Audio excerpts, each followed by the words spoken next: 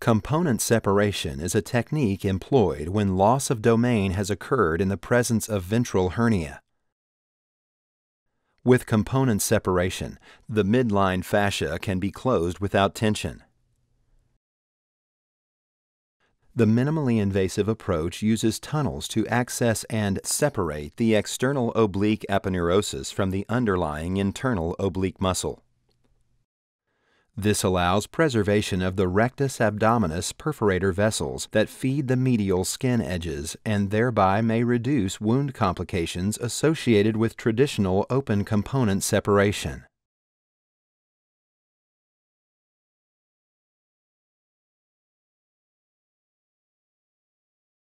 The Spacemaker Pro cylindrical balloon access and dissector system comes in a kit, including 5 mm optical ports, 2 5 mm cannulas, 1 5 mm obturator, hand pump, Spacemaker Pro cylindrical balloon, 12 mm cannula obturator, balloon tip trocar with 5 mm reducer.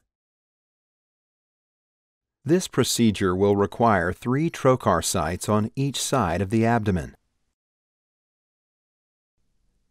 The Spacemaker Pro cylindrical balloon has a unique design that allows the creation of a discrete working space in the potential space between the external oblique and the internal oblique muscles, lateral to the rectus muscles.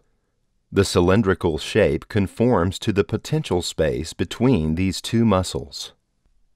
Once the space is created, the external oblique muscle can then be separated from the internal oblique.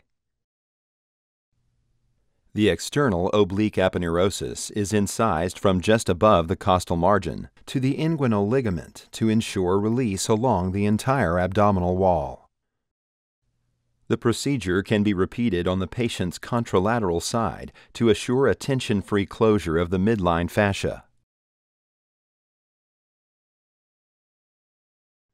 The patient should be placed in a supine position with their arms out. It is important to prep to the edges of the table laterally, as the lateral trocars will be close to the table.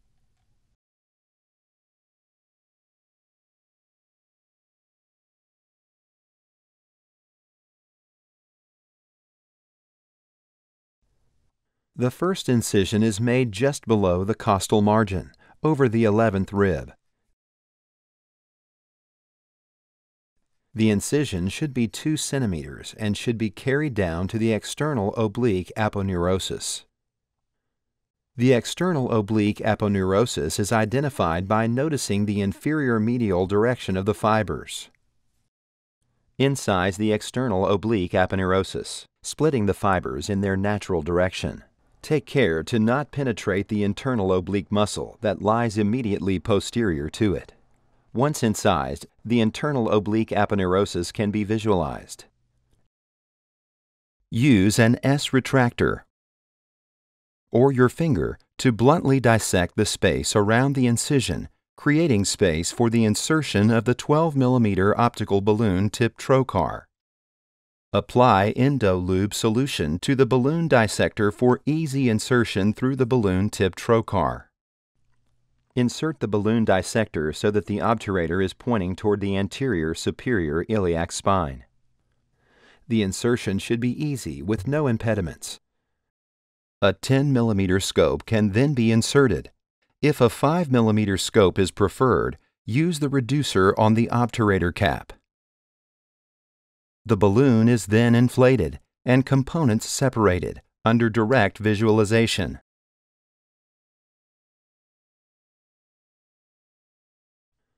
The external oblique muscle can be seen superiorly and the internal oblique muscle inferiorly. Once complete, the dissecting balloon is removed and the space is inflated with CO2 to a pressure of 12 mm of mercury.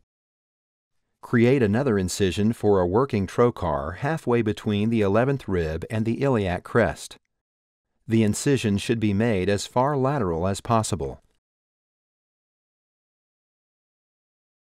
Begin the separation of the external oblique muscle at the junction where the muscle meets tendon, approximately 2 centimeters lateral to the rectus sheath. Start at the middle and incise the roof of the external oblique aponeurosis inferiorly first, all the way down to the inguinal ligament. Be sure to cut through the membranous Scarpa's fascia to gain maximum release.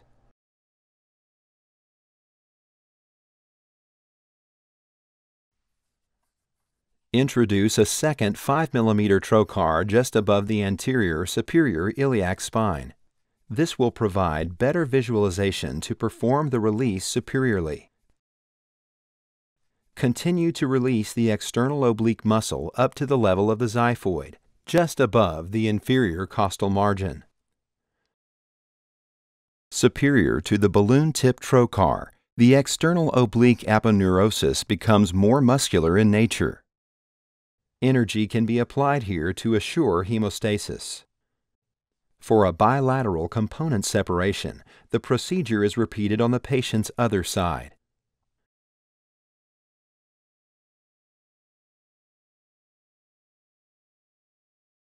Component separation, as demonstrated here, can help surgeons achieve the goal of tension-free midline fascial closure when faced with a ventral hernia and loss of abdominal domain.